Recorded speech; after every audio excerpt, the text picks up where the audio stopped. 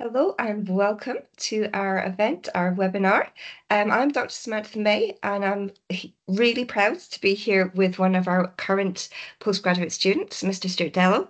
I'm actually going to ask Stewart to lead most of this session because Stewart has this student experience that you who are prospective students will actually want to hear about. I'll jump in when Stewart would like me to, but over to Stewart. Thank you very much, Sam. Yeah, my name is Stewart. It's nice to see everyone here today. I'm going to be delivering this webinar on postgraduate politics and international relations here at the University of Aberdeen. So to start off, let's strike, right to the heart of the issue. Why study politics and international relations? Fair question. I don't think it's an exaggeration to say that right now, politics and international relations are in a very strange place globally. There's a lot of changes happening in terms of power, the international stage, stability and world order. All of these things are sort of taking on new forms and shapes, and the programs that the University of Aberdeen has to offer really help us kind of hopefully come to some kind of grips with it. The programs we're going to look at today explore some of the real world issues that affect all of our daily lives, including globalization, political economy, human rights and governance, war and conflict, and security. Me personally, I'm just completing the MSc in international relations, and I've had specific classes on some of these exact issues, globalization and conflict and security specifically, including Sam's very interesting class on religion, conflict, and security. Highly recommend. So those are just some of the things that you'll probably end up studying if you go that route. And in terms of the nuts and bolts of it, there's also, the university really strives to help students develop like analytical skills, research skills, but also the kind of interpersonal skills and soft skills that lead to post-graduation employment, which I think is really valuable. And the university does have a student employment center that where people can sit down with you and give you some help on how to shape your career and what to maybe shoot for after you graduate. They're very good for that, very helpful. And at the bottom of the slide here, it says, especially as the demand for social scientists increases. The faster things change, the faster the greater the demand for new kinds of research that hit the gaps in our current knowledge. And I think that demand really is increasing. So hopefully it's pretty done QED. We know why to study these things. I assume most anybody who's in this webinar is already kind of interested in it. But why do it at the University of Aberdeen? So Aberdeen is recently been ranked 7th in the UK for international relations and 9th in the UK for politics. It's been in the top 10 overall student satisfaction rankings for 3 consecutive years, and in a more sort of holistic level at Aberdeen. We really try to engage with key contemporary issues that affect government and non-government organizations. Typically, one thing that we all learned in this, me and my classmates all learned in this MSc, is that the disciplines of politics and international relations are really changing to encompass not just the things that governments do, but also increasingly important non-governmental organizations like international NGOs, but also like non-state actors and things, what people might call terrorists or insurgents or ideological groups. Really try to engage with all of the forces shaping politics today. Also, businesses, political economy, human rights, governance. Again, that's just those are a few of the most prominent sort of words and terms, but you really get a sweeping view of the forces shaping politics today. And a real valuable thing here is that you learn from people who are actively involved in research. We're home to several research centers, including Center for Global Development, Center for Global Security and Governance, the Institute for Conflict, Transition and Peace Research, and loads more. You can Google any of those to find out what's up. Right now, I'm doing my dissertation on the Russia-Ukraine conflict, and my supervisor is actively involved in researching. It sounds very interesting. I haven't read it yet, but it sounds like it's going to be very interesting. Protest movements within Russia against the conflict situation. So, she's really doing something that is relevant to like a conflict that's happening in the world right now. And it's very cool to learn from her and get the benefit of her insight. Yeah, I don't know. Anything, Sam, what do you think? Is there anything about these research centers or institutes that you'd like to mention? I think it really is just emphasizing what you've already said, is that we're all actively trying to research and teach and all come together. The whole point about these research centers is we're trying to come together collaboratively. And Stewart has been involved with some of our Politics Now, our seminars, so we can hear papers being developed at the time, not when they're finished, but when they're being developed. So it's really great to get input from people like Stewart and our colleagues who can help shore up our research and our writing before we even go to publication. So I think it's a very camaraderie kind of idea, where we learn from each other. By the time you're postgraduates, you're our colleagues. Absolutely. Yeah. Yeah, thank you. Yeah, that's great. Yeah, thanks for reminding me. Those were some very interesting. We do have seminars every couple of weeks in the school that you can just go to. I found not a lot of students took advantage of that. A couple did, but they're always very, very interesting. Everything from like nuclear weapons to like civic architecture in the former Soviet bloc. Very cool. Anyway, right. Well, let's look at the actual programs that you could choose from. We've got energy politics and law. We've got international finance and political relations. We've got international political economy. I'm doing I think it's on the next slide. Yeah, I'm doing the international relations MSc at the top of that second list there. But you can specialize in any one of these. Energy politics looks at, the intersection between obviously energy economics, energy related issues, and legal frameworks. International finance and political relations, a little more economic and money centered. The international political economy, I also teach on this alongside colleagues from both politics and IR and sociology, so it's interdisciplinary.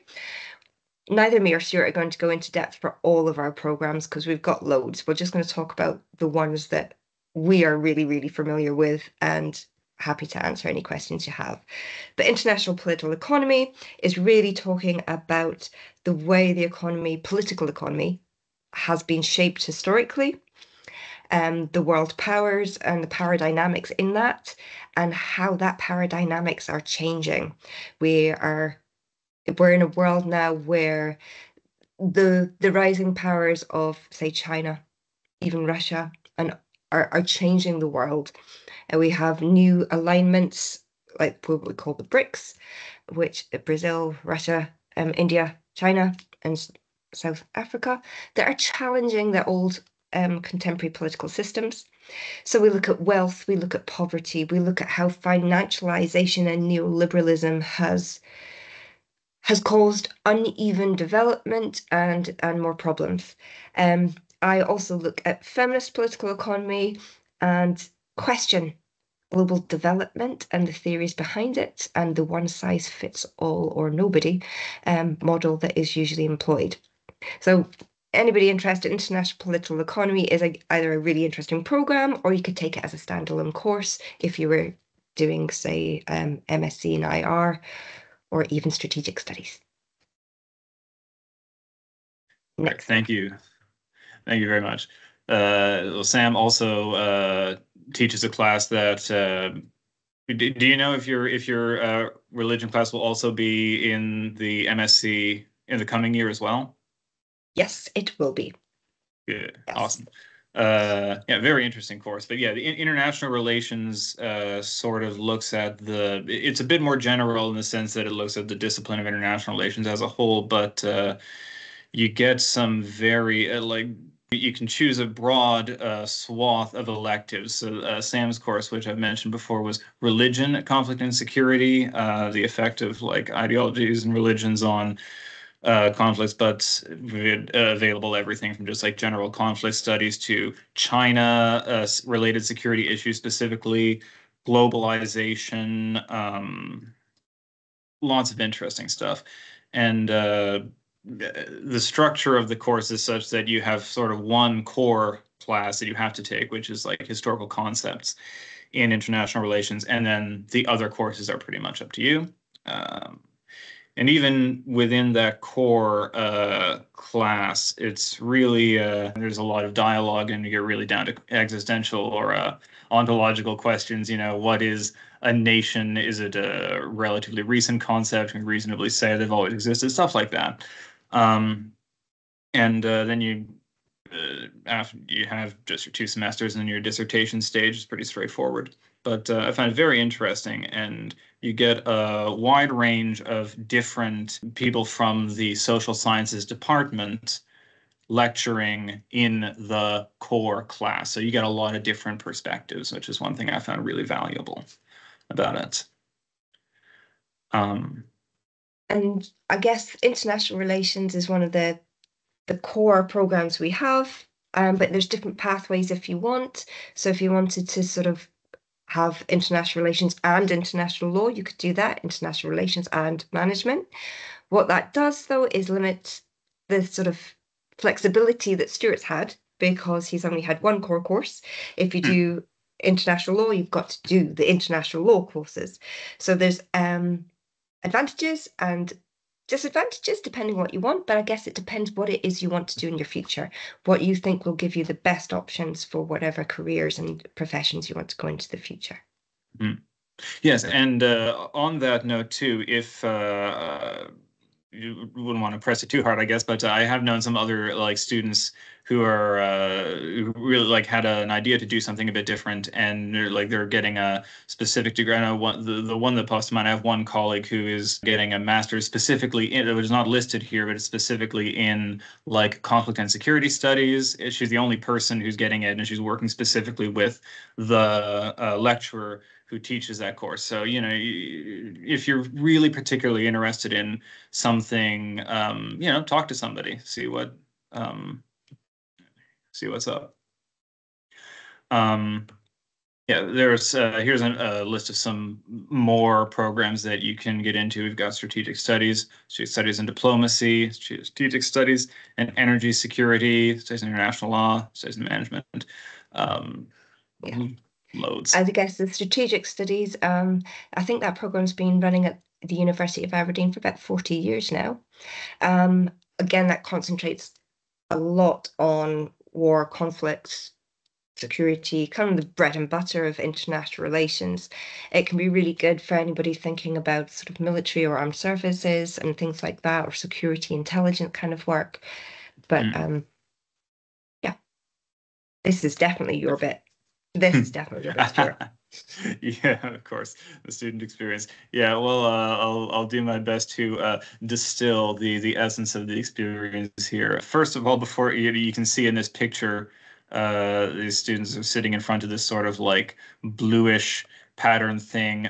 This is not just like a stock photo. This is a real building at the university. This is our library. Although the campus is like very, very old and full of picturesque type buildings, the actual library is extremely modern and very cool, very nice.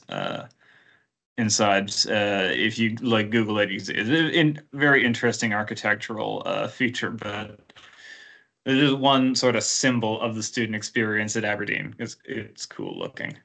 But as I mentioned, one of the hallmarks of the student experience at the University of Aberdeen is the careers and employability factor.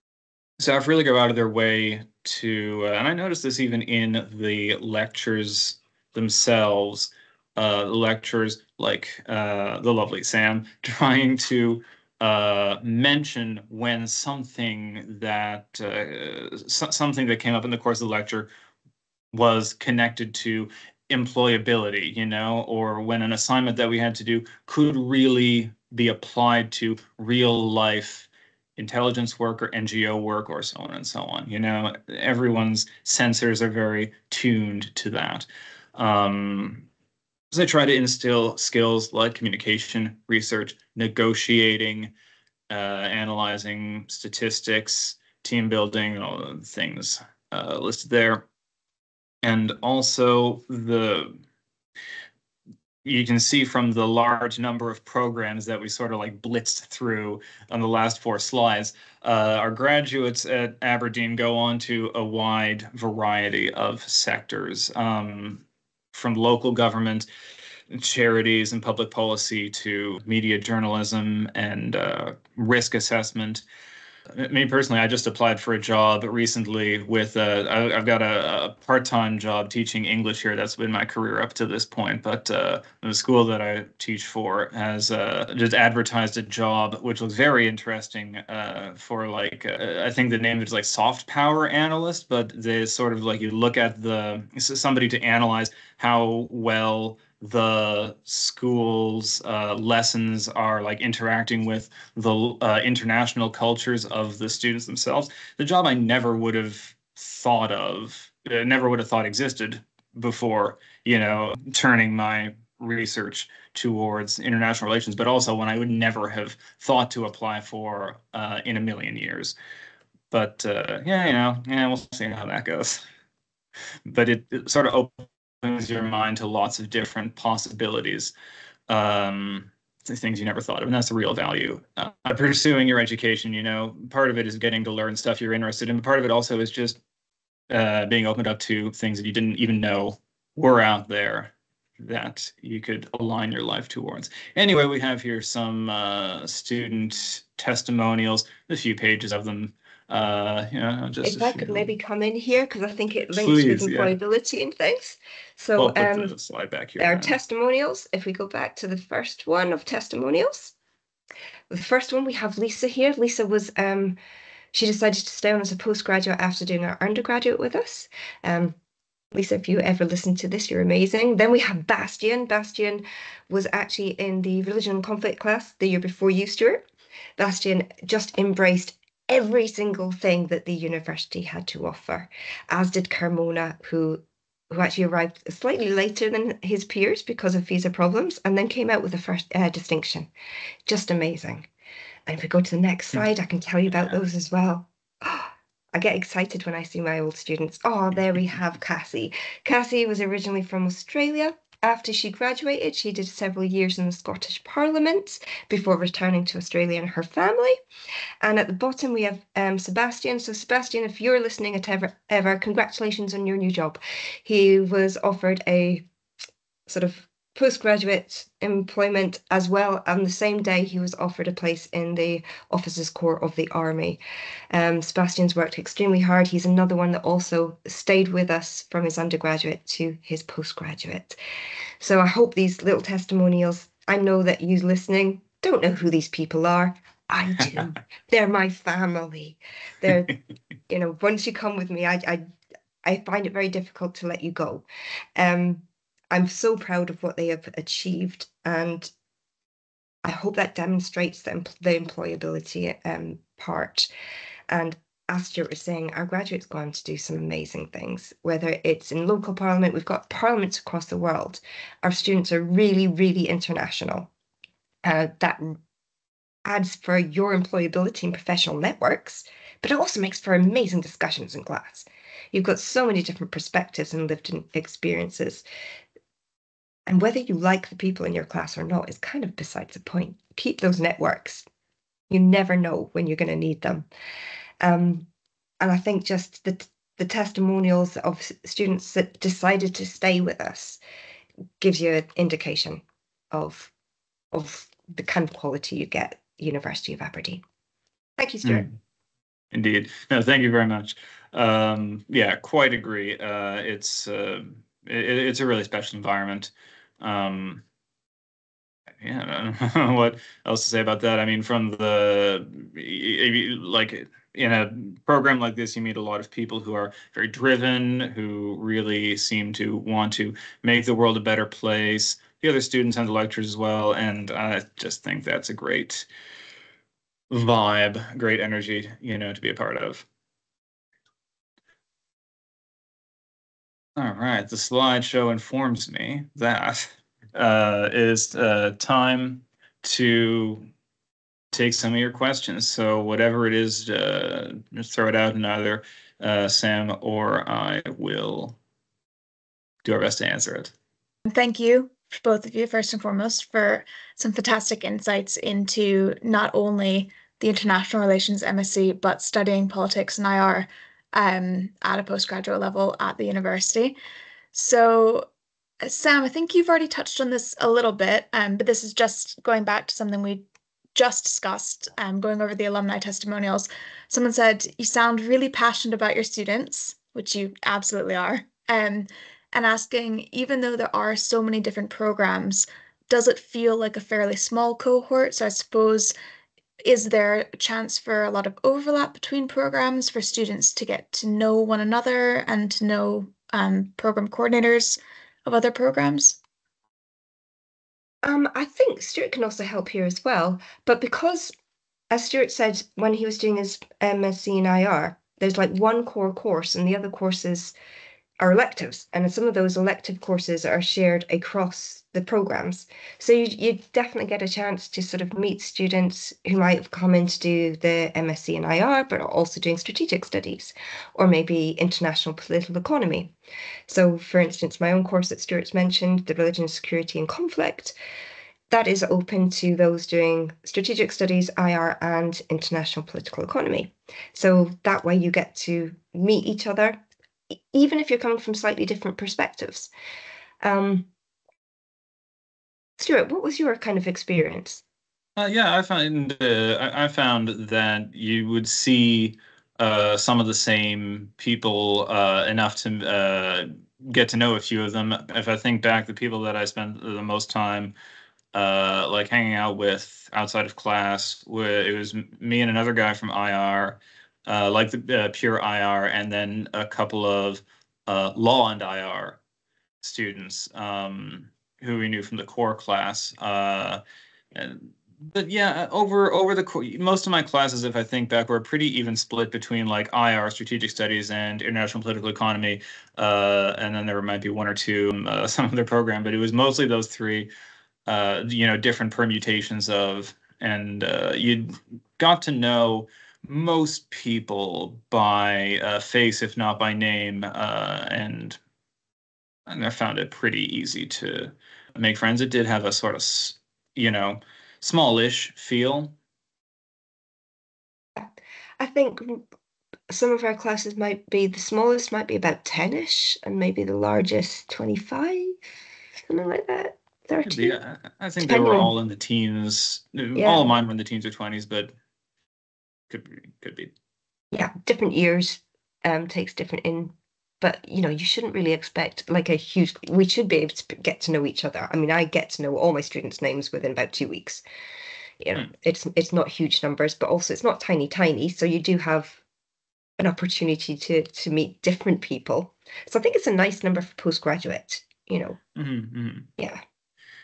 Aberdeen itself is quite a small city. You see people around a lot. it's very convivial. Try not to sow bad blood with anybody. That's important. Very good point. That actually leads really nicely into another question. Stewart, I'm going to pick on you for this one. Someone's asking, how is Aberdeen as a city for students? So asking, is there a lot you can kind of get involved in at the uni? Is there stuff to do in town? Like how would you recommend the city, and your experience as a student? I quite like it. I've been traveling around for some years, and I mostly live in quite bigger cities. This is the smallest place I've lived in a long, long time, and but it's even that it's like not teeny tiny. It's got there is a lot going on, and there's loads of university societies. Even like the freshers fair in the first week is always a great thing to go do, even if you feel like, you guys are coming into the postgraduate level. You may not feel like hanging out with a bunch of like undergrads, and I totally get that. But you can if you pay attention to what's going on at the Freshers Week, you can find loads and loads of societies. I think I joined 4 or 5 of them, and I actually went to the meetings too. There's fun stuff going on, and if you can picture it, it's kind of like the university and the student housing and the things, the bars and parks that everyone goes to are sort of like up here in the north of the city, and then the main part like is sort of down south of that, maybe about 30 minutes walk or a short bus ride away. So there's loads of stuff happening outside of the university as well, but like not far away. So you can kind of have your pick about which side of Aberdeen, physically but spiritually also, like do more student stuff, or you want to just like get to know what local things are, events. Yeah, loads of stuff. It's a fun place. If I can just big up our student societies, we've got nearly 300 different societies, and some of them are, academic. So we've got a politics and IR society, right? And one of my colleagues who runs the strategic studies, so it's like a war games thing that he does. But there's also a whole heap of just simply hobby fun stuff, which I think is really important. It's not just academics. We're humans, so we want to do the things that gives us joy. So if the cocktail society sounds good to you, go for it. If you want to join the wizarding world of Aberdeen, there's pretty much everything. And if there isn't a student society on your hobby, you form it. You found it. There's over 100 different sports kind of clubs. We've also got an sports village, which is relatively new. It's got an Olympic-sized swimming pool, FIFA-approved, what do you call it, pitches, things. Clearly not a football fan, me. But there's a whole heap of stuff there. We're also right next to the beach, and if you're hiking and things like that, nature, we're not that far away from the Highlands. It's actually gorgeous. Yeah, it is definitely beautiful. I think it's just what you make it, isn't it? It's a great little city. It's a great university for such a relatively small campus, especially maybe for international students thinking of coming from, larger undergraduate experiences. I'm thinking particularly if someone went to undergraduate in America, it might be a smaller campus than you're used to, but that doesn't mean by any stretch of the imagination that what you can get involved in is any less. There's so much that you can do. And we're very close to Edinburgh and Glasgow and all that, just a short train ride away as well if you fancy a little field trip. That's one thing that's nice about the UK. If you are coming from like America or Canada, like I am, or Australia, like you'd be so jazzed at how little time it takes you to get to like the stuff on the like the middle of the country or like the other side of the country. You'd be zooming all over. Yeah, absolutely. It's definitely a change of pace, but it's fantastic. So pivoting a bit back more towards the academic, someone's asked for Samantha, for Dr. May. Do you find a lot of students are coming back to school after working for a while? Do a lot of students go from undergraduate directly into postgraduate, a good mix? Any advice that you would give someone who might be returning after some time away from academia?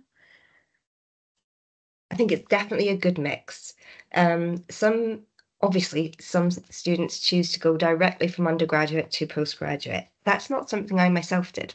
I took a couple of years break, as do some of, yeah, I would say a good chunk of our students have had a little bit of a break, maybe done some paid employment, tried what it's like out there in the real world. Many of us didn't like it and came back.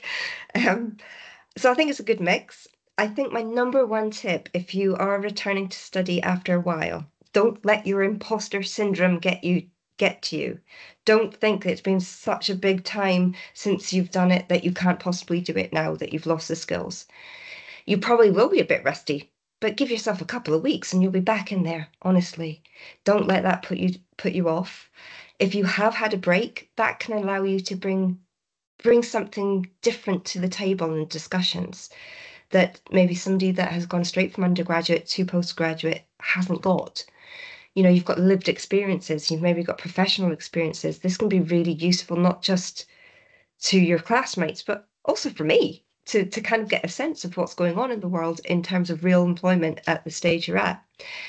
So I guess my number one tip is don't let it frighten you if you've had a break, because many of us do feel a bit frightened, like we're going to have lost our skills. You haven't lost your skills. It will come back. It's a re-emphasis and a retraining of the brain. But when you do come back, I hope you have a wonderful time. Most definitely. I finished my undergrad in 2011, so I had quite a lengthy break of working and traveling, and I think if anything, it helped me. I found it to be a great environment for that. That's great. Thank you both. Yeah, I think no matter whether you're going directly from undergraduate to postgraduate, or as you say, taking some time off, getting some, real world experience, you'll have a great time either way. So someone's asking if we're not sure which pathway we want to take. So particularly, I suppose for some of the strategic studies core program, the international relations core program, where there might be some additional options and some joint programs, especially with other schools. Can we get advice from the School of Social Science to help us decide which program is best for us? Oh, nearly forgot to turn on my mic. Yes, absolutely. We'd absolutely be delighted to if you give us an email and just say this is the situation you're in, this is what you're thinking of doing in the careers. Yeah. At the end of the day, it's always going to be your decision and what you're going to enjoy the most.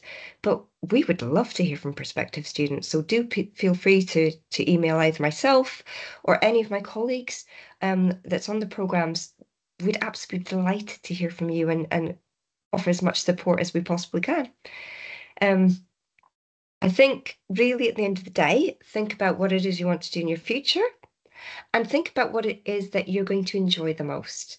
A lot of employers and professional institutions really are looking for how well you did rather than what you did. And you're going to do better in things that you're really excited about. If you're excited about it, it's going to keep you doing that reading, keep you doing the writing at times when maybe your friends are off partying. Doing what really lights that fire in your stomach is really important. And it's the thing that will give you meaning and joy. But absolutely, please do reach out to whoever that you think might be the most relevant person.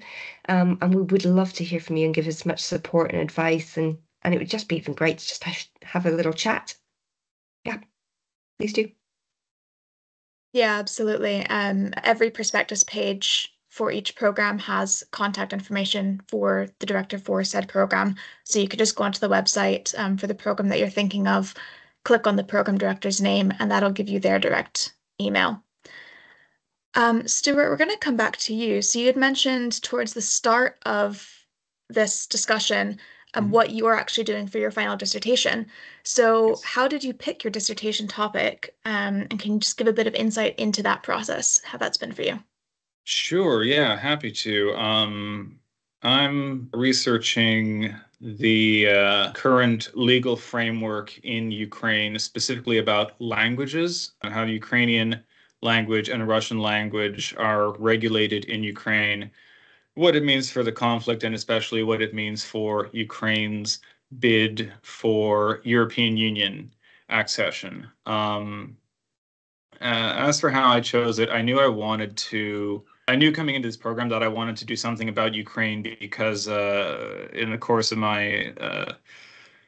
previous career teaching English, I've actually lived in some post-Soviet countries in the past, and it's a part of the world that I find very, very interesting. So I knew I wanted to do something related to that. The Ukraine conflict is the biggest thing happening. I don't think it's any exaggeration to say it's the biggest thing happening in in the Eastern European cultural sphere at the moment. So it seemed like a natural choice to do something related to that. And yeah, my supervisor has been really great, helping me sort of narrow down exactly what it is I'm interested in, not just in terms of like the holistic things, like what are you interested in, what moves you, what's the heart of this issue, but also in practical things like, you want to do this? Well, you'll need like ethical approval to that for that. It could take months. Maybe steer away from that. Just like little things like that, practical things. So there's a little bit my personal experience, the course of my life that caused me to choose what I'm doing, and partially the very helpful influence of my supervisor, each in the middle. That's great. Thanks, Stewart. So someone's mentioned also going a bit further back to the start, discussing the seminars that you were talking about that you've been involved in, and the ones that happen kind of every couple of weeks in addition to regular teaching. Someone's asking how they can get involved in those and just kind of what the setup is. Is it kind of student-led, lecturer-led, bit of a mix, external guests, maybe? It's basically, we have, as Stewart said, every couple of weeks. It's part of what we call the Politics and International Relations seminar series. So every couple of weeks there will be a speaker. Sometimes it's external, sometimes internal. Usually it is staff or, as I say, external academics, but occasionally it can be PhD students who are talking about their current research and what they're working on for their thesis. They're relatively informal. Basically, you get an email. We have posters across the department advertising them, and we get emails are sent out. A lot of students, I'm afraid, sometimes seem to think that we don't really mean to invite them, but of course we do. We really, really want you to come and be our colleagues and enter into these debates. Stewart has asked them incredibly pertinent questions when he has come that has been really helpful, not only for the speaker, but also for the staff, especially when it's external speakers, because we get to show off and go, look how great our students are, because they ask great questions. It makes us feel really cool. So I think they're really nice. It's usually a setup of maybe 45 minutes of the presenter giving an overview of their work, and then another 45 minutes of Q&A, which ideally, it should be all good-natured and lovely. Sometimes it's really interesting to watch just to see how academics politely and diplomatically offer critique, and Stewart is laughing. Yeah, you learn a lot about diplomacy in those Q&As. It's great. I hope that answers your question. Yeah, that's great. Thank you. So one final question. I know we are running quite short on time, so I'll make this the last one. Someone asking about the research centers. Is there the opportunity to kind of get involved with these research centers as part of their master's studies? There's usually opportunities to get involved in terms of seeing what the centres are actually doing. Again, they may be doing presentations, offering workshops maybe. Sometimes, again, they bring in external speakers. So a little like the Politics and IR seminar series, there are ways to get involved with these centres. If you're super, super enthusiastic about a particular type of research, you can always sort of put yourself forward and say, I would really like to get involved here. Depending, of course, on what the centre is doing, and availability will depend on whether there is that option for you to get in at this sort of dirty routes, as it were. But there's certainly opportunities to get involved, to hear what centres are doing, and ideally, hopefully, there'd be places for you to really get yourself stuck in. But it all depends on what those centres are doing at any point, and what the staff are doing. Absolutely. But as I say, it doesn't hurt to ask, and you can always see what is happening.